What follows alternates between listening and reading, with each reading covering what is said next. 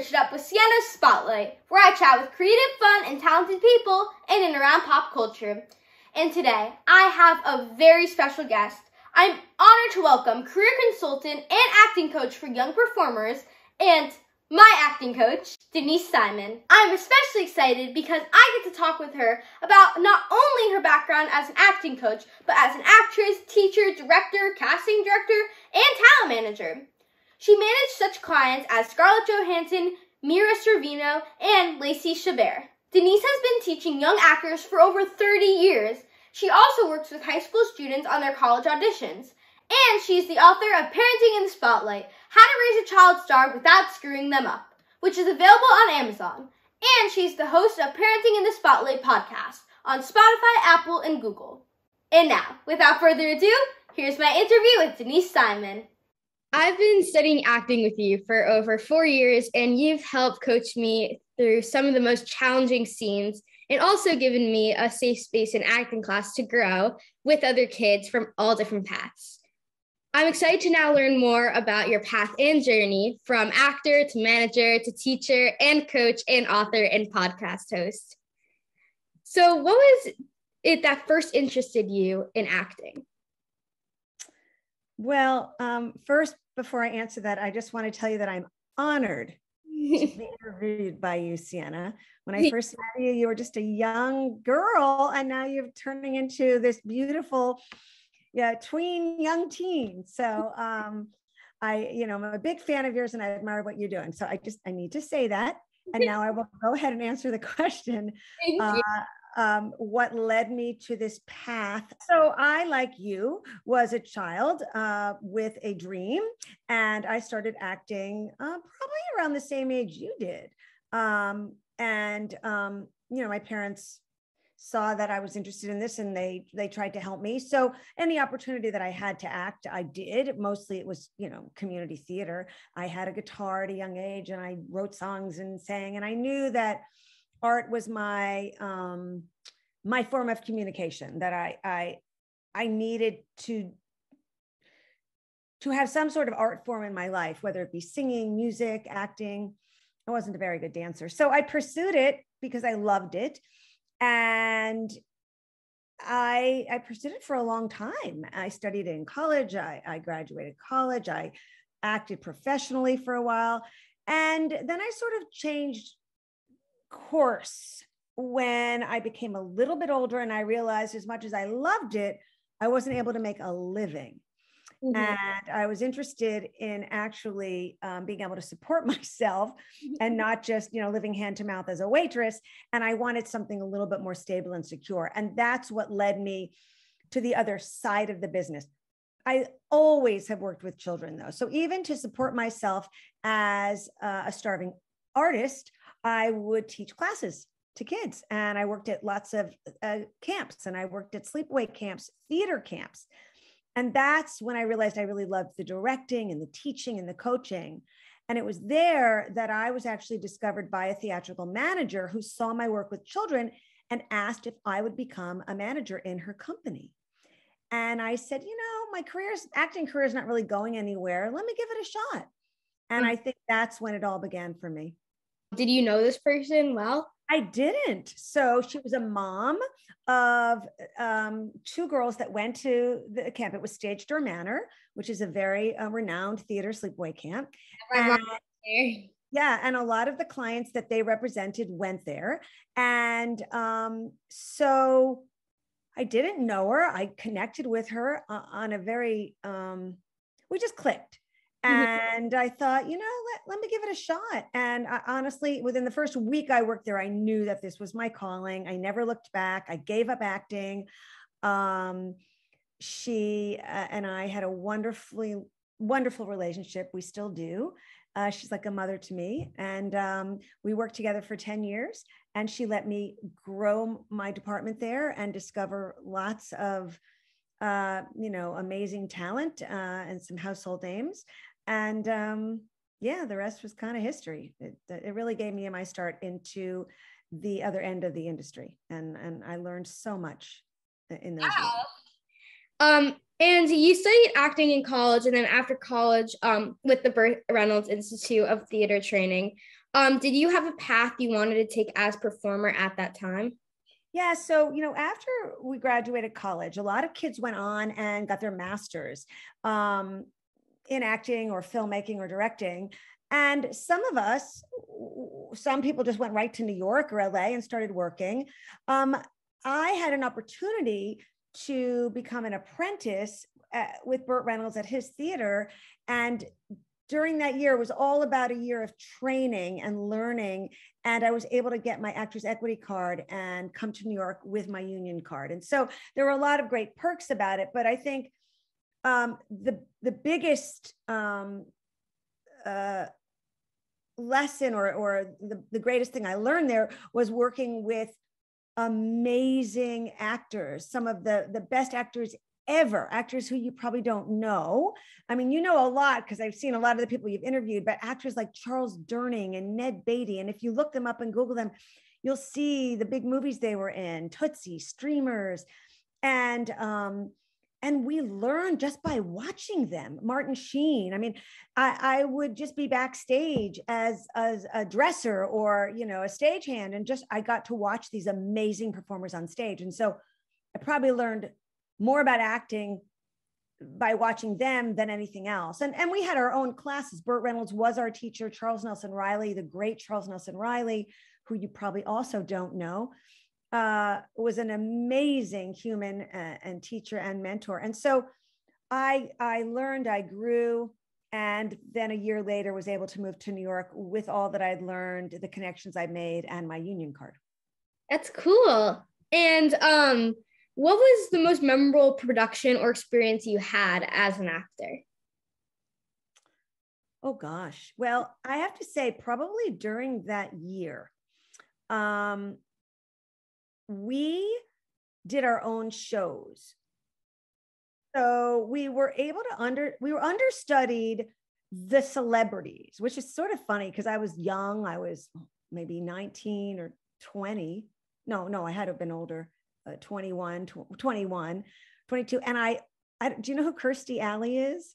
No, I don't think so. Yeah, so she was a super big star. She was on Cheers. And it was Kirstie's first show ever with Parker Stevenson. They were dating. Actually, they were married at the time, I think, dating or married.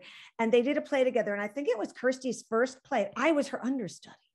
Oh, wow. Never got to go on. But so I think that wasn't a show that I actually did. But of the shows that I did, we did our own apprentice productions, student productions of I was a musical, a singer, and so I did a lot of musicals too. And I love Stephen Sondheim. So perhaps Company might have been one of my favorites that I did. I did a production of Candide and 12th Night in College that are very near and dear to me. I did a wonderful little one act called This Property is Condemned by Tennessee Williams, which was also an amazing role. It's a good role actually for you. Maybe that's a scene we could work on sometime. Yeah. So I don't know. Gosh, I can't say I have one. Maybe I don't know if I've had one memorable one. Oh, yes, perhaps I Ought to Be in Pictures. Neil Simon's I Ought to Be in Pictures that I was able to do at Summerstock, and also Butterflies Are Free. I loved comedy, and those might have been two of my favorite shows. And then of the dramas, it might have been Picnic, which is one of my favorites. And I got to direct a lot of those shows too. Yeah, I actually, there may have been one that you mentioned that I've actually heard of, so I have to check those out. You probably don't know a lot of them, but they're classics. Yeah. And do you have a coach that inspired you? Oh, I do. So Burt Reynolds and Charles Nelson Riley were my mentors that year. But after that, when I moved to New York, my teacher and inspiration was the great Win Handman, who sadly just passed away during COVID at the age of 98. Oh. And he was still teaching. And he changed my life. And he taught me how to teach, really. So my directing, my teachings are very much reflective of who this man was. And he was tough. And, I can be tough too, a little bit, right? As a teacher. And it's that tough love, because to sugarcoat it, I didn't learn anything, but he kind of scared me a little bit, but he was also my biggest fan. So, yeah, he was the greatest teacher. Yeah, it seems like he was. Yeah, they just made a movie about they made a movie about his life. One of his students made a movie about his life, which was really fabulous. And then they just had a big memorial for him, which I couldn't go to, but he changed so many lives. He's worked with so many amazing, great actors. He actually had worked with Burt Reynolds. That's how I knew of him. Mm-hmm. Oh, yeah. Mm-hmm. And why did you make the transition into management? Well, it was an accident. It wasn't I didn't even know what a manager was. Oh, wow. I had no idea. I knew what an agent was. I didn't know what a manager did. It wasn't like I grew up thinking I want to be a manager. I wanted to be an actor. That was all I could see. But when my acting career really wasn't feeding my soul anymore or my pocketbook, I thought, I don't know, I'll kind of just do anything that looks interesting. Someone's going to give me a paycheck to work with kids. I like that, And so I fell into it. I learned on the job and I loved every second of it. I was good at it and it empowered me. And it was something I fell into. And you manage actors such as Scarlett Johansson and Lacey Chabert when they were kids. At what point in their careers did you start working with them? So it's actually Lacey Chabert, and I don't know if you know Lacey either. She was in Mean Girls. I know. I was looking. I didn't recognize I recognized the name, but didn't at the same time. Yeah. I remember when I was I think my mom was I think she's in Mean Girls. I was like, oh yeah, this does sound familiar. But I know Scarlett Johansson, definitely. Of course, everybody knows Scarlett. But also Lacey was in a show called Party of Five when she was young, and it's a show maybe your mom watched, but you might like some of the episodes. I mean, the series if you watch it. But I managed Scarlett and Lacey. So I was managing before I was coaching. Actually, that's not true. I was teaching, then I became a manager. But when I managed my clients, I also was able to coach them on the side. Yeah. So I was managing them, but when they were up for something, because I had a teaching background, I was also able to teach and coach them. Yeah. So that was really nice. But no, I managed their career from a very young age. I mean, Lacey was very young, maybe 7. Scarlett was 8. And that's when I first started representing those girls, along with Mira Sorvino, who was 15 at the time. She won an Academy Award for Woody Allen's Mighty Aphrodite. Oh, wow. And then our clientele in general that some other people in the office handled, and I got to play a part in it, was also a really illustrious group of actors. Josh Charles from The Good Wife, Zach Braff from Scrubs, Judy Reyes from Scrubs, Josh Hamilton, who's been on Broadway. So many young actors. One of our clients was Jen Rudin. Jen's a casting director. Now she's an agent in ICM. So we had an amazing roster. Yeah. And at what point did you become an acting instructor and coach, and why? So great question. So I managed for 10 years, and around the end of the 10 years, I had my first child. And when he was born, I was very busy at managing because my clients had gotten very successful.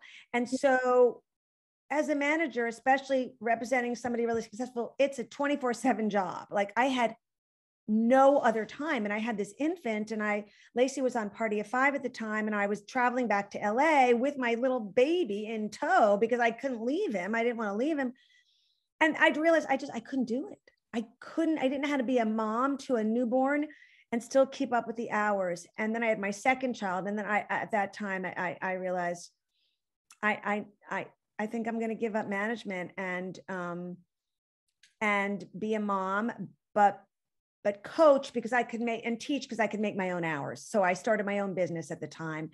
And instead of starting my own business managing, because that was too time consuming for me, I started my own business teaching and coaching so that I could make my own hours. So I was able to be a mom and work part-time until my kids got older. And then I was able to go full-time into the coaching, teaching, consulting business. Why do you think studying acting is valuable? if you want to be an actor, you must train. I mean, I know that good actors make acting look easy. So a lot of people think that looks fun. That looks easy. I'll be an actor. I have a good look, but you can't just be an actor without studying and training. You know that it's hard work and there's a skill involved, and it doesn't just, you take a course and it's over. It's years of training, and it's always training, and it's growing and learning about yourself. And so it's crucial, actually. Are there certain traits or talents you think are key to succeeding as a child actor? Sure. I think number one, that you have to want it really badly. You have to have the dream. You have to, because there's a lot of sacrifices and it is a lot of hard work. And so you have to want it, and you have to want it for the right reasons. You can't want it for money and fame. Yeah. Because, you got to want it because you love embodying a character. You love being on stage. You love making movies. You love the whole process. And maybe there's nothing else you can see yourself doing. You like putting yourself in the shoes of others. So I think it's just innate. It's something within you that, so you have the desire, the passion, you have the work ethic. It takes a lot of work because, you're a kid and you're doing all your school commitments and your social life and other things you like to do. And then you've got to leave a lot of time for training and rehearsing and auditioning. And so I think, you're someone who has to have a strong work ethic, and maybe even like to multitask and be pretty organized, because, it's a lot. Mm-hmm. Yeah, definitely. I agree, especially doing it myself too.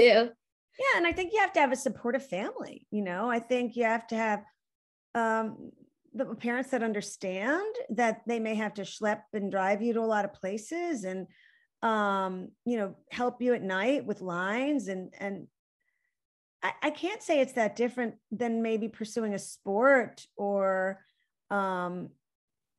maybe an instrument on a competitive level, where it takes a lot of practice and time, Yeah, I definitely agree with that. And I interviewed a lot of actors for my web series, and so many of them have other jobs and hobbies. For example, Amina Kaplan from The Office, she was on, is also a musician and a choreographer. And Margot Hall from the movie Soul is also a director, playwright, and runs the Lorraine Hansberry Theater. And how important do you think it is for an actor to develop other talents?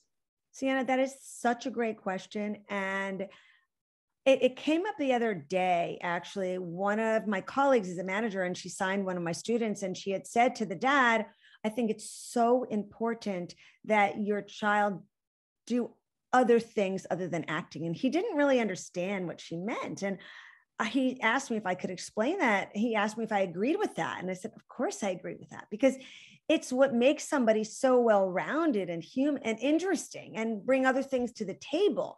So in order to be a good actor, right, you've got to maybe know about the world or have some empathy or have other interests and hobbies that you can bring to your acting.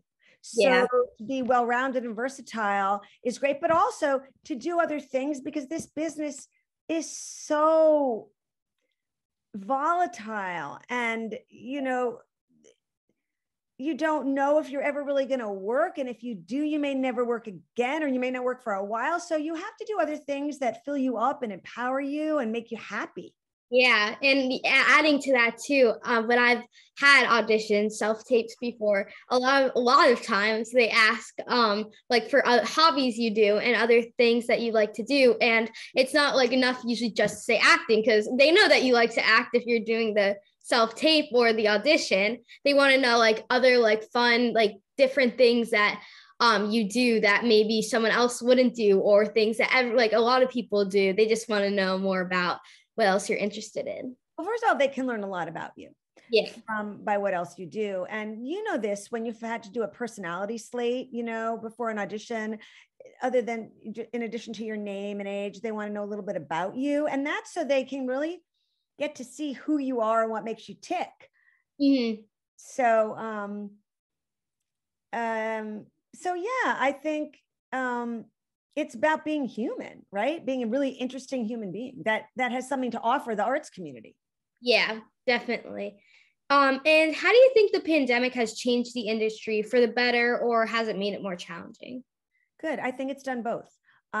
Definitely more challenging in so many ways, right? Everything's been more challenging in that we can't be in person as much. I mean, we're starting to, right? But not as much as we used to. And acting is such a hands-on, energetic thing, or you want to just be with people and get close to them and connect with them in the room, and not being able to do that has been very challenging. And we had to really resort to, how can I be effective and teach effectively in a Zoom room, not being in a room with somebody. And we've had to learn how to do that. And it can be done, and it can be done successfully. Movies and TV shows are fully cast now, just being online, never having seen someone in person.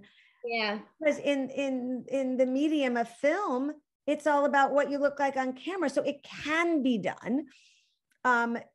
It's challenging also because I work with kids, and kids need socialization, and they miss their friends and their peers. And we have fun in acting class, and you grow and connect and forge friendships. Can that be done online? Sure. It's not the same. But the flip side of that is that my students have become amazing at self-taping. Yeah. They have a great setup now. They can do it on a dime, and they've gotten really good at it because they've had to. And the beauty now of being able to self-tape for most auditions is that you can tape and retape until you get it right, till you're happy with it. And you don't have to commute in. It's not as much time and, money. So a lot of people actually prefer doing it this way. I think the general consensus is people do still wish that it could all be back the way it was, but it has forever changed who we are, for the good and the bad, right? Yeah, and I think you've said to me before, like, I think maybe when COVID first started, pandemic first started, but you said that because it's easier for a lot of the casting directors and stuff to do stuff online now and do auditions online, that it's going to be like for the audition part for a while, but then like callbacks and stuff will be in person. And of course, shooting, whatever it is, if you book it, will be in person. But I will say, I remember us talking about that. And I will say that of the casting directors, that I speak with regularly, a lot of them will always keep the first round of auditions as self-tapes. They really won't go back into the room for that first go around anymore. Because number one, they can see so many more people. So, so that's a good thing for actors all around the country. Yeah. You don't have to live in a big city anymore to be up for a project. Yeah. But on the flip side of that, you as an actor have so much more competition now. Yes. Yeah, definitely. And I know you came out a couple of years ago with a book, which I'm pretty sure. I actually have a copy if you would like me to grab it. I have one right here. Oh, great. Which if you are a parent watching this and you have a child or children that want to be an actor, I definitely recommend this book because I read it, my mom read it, and it has a lot of helpful tips in it. So definitely. But anyways, you also just recently came out with a podcast called Parenting in the Spotlight with guests from agents to casting directors and more. Can you talk a little bit about it? Sure. The book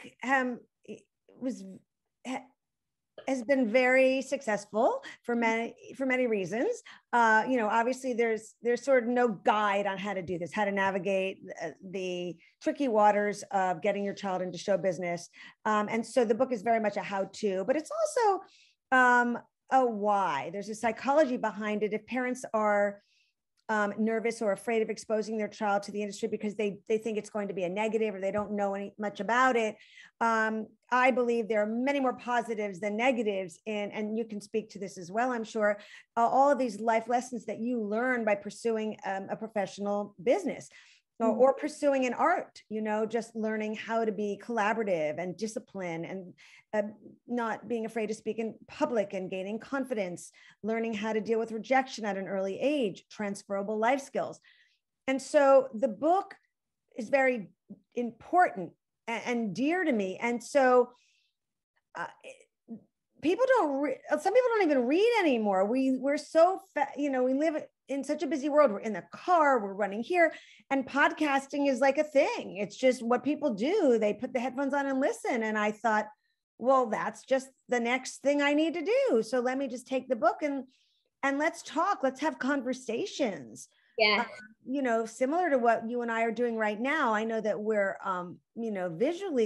we're visual as well as audio, but a podcast, it's easy for people to listen to, and we're able to cover a lot of ground. I just finished the first season where I have a lot of information that I give on my own, but I also interview some guests. And I'm just about over the summer, I'll start to work on season 2, where I'll be bringing in many more guests and some former child actors who some have stayed in the business and some who have left the business. So it's just evolving. I've just began a few months ago and I'm really enjoying it. That's great. That's great to hear. And before we wrap it up, I have 2 more questions. So one is, if you weren't an acting coach, what would you be? If you weren't an acting coach, if you weren't a manager, if you weren't an actor, was there any other job that wasn't in the industry that you would do? The $1 million question. I am someone who wants to do a million things before I leave this planet. So, and I've been thinking about that a lot now. I'm not sure I have it in me to go back to school and learn a trade, but I think going back, if I wasn't this, I might have been an obstetrician. I might have delivered babies. Oh. I love young people. I love children, teens. I'm a kid at heart. And so working with kids keeps me really youthful. I might have been a singer-songwriter had I really pursued that more. I had tried to pursue that, but it wasn't easy. But again, I'm going to keep coming up with things that are in the arts, but completely not in the arts. Yeah, I don't know. Maybe I would have delivered babies. Yeah. And my last question, which is actually a few questions, and I've done this with a few of my guests before, and it's just rapid fire. And basically, it's a bunch of questions. Well, not a bunch, I'd say, like 5. And you have to say either a lot of guests do this in a few minutes because it's hard to think something on the spot. But I'll ask you a few random questions, and then whatever comes to your mind first, or if you have to think about it for a second, you'll say the answer. Okay, here you go. So the first Broadway show that comes to mind. A Chorus Line. Okay, most memorable vacation. Barcelona. Favorite animation movie. Toy Stories 1, 2, 3. Favorite restaurant in New York City. That's changed over the years. At the time, it was Nobu, Sushi by Gary. Okay. You give advice to so many young actors. What advice would you give to your 12-year-old self? Don't be so hard on yourself. That's a great answer. Thank you. Before we close, I want to thank you for being a teacher and a guide. Even during the pandemic, when everything shut down, you continue to find ways to help me and your students connect and work through the challenges. I'm grateful that I'm still learning from you and can't wait to see where it leads. You brought tears to my eyes, Sienna. You are an inspiration to other young people. Thank you. You are doing, you're following your heart, and you're a smart, creative young lady. And I love what you're doing. Thank you for asking me. Thank you for being in my life. I love that we have this relationship. And if I were your age, like, you might be one of my besties. Oh, thank you. So thank you. Thank you. Thank you. Of course. It was great talking to you. And I learned more about you, even though I've known you for 4 years. Oh, well, I'll see you in class. Yes, I will. Thank you. Bye-bye. Bye. Thank you, Denise, for sharing your inspiration and background, and for being an inspiration to me. And to everyone out there, be sure to check out Denise's classes and her book and podcast, Parenting in the Spotlight. Both are amazing and are such great sources of information. Well, that's it for today. See you next time on Search It Up with Sienna Spotlight.